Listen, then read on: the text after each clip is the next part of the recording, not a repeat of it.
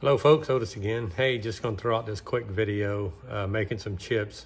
I'm making a part out of just a piece of aluminum I had. It's a part that it's not a part for anything. I'm just gonna do a few things on it to make measurements to see how well it's cutting. So right now I just ran an outer profile.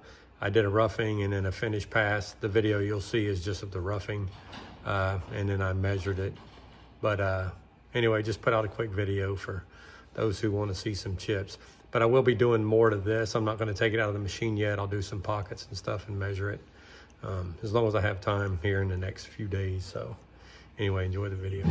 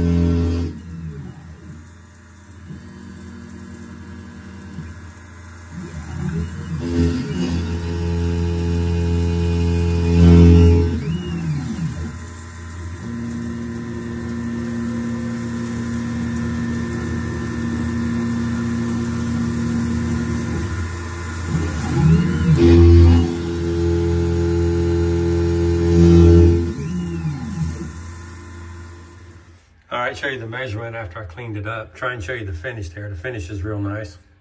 And measuring it with one hand is tough. I've tried a few times, but let's see what we get here. So I drew this 1.5, hold still there. So it cut good that way. But this way I think is a little small. Let me see. Hold on, let me get this. Yeah, get on there. I say, hold on.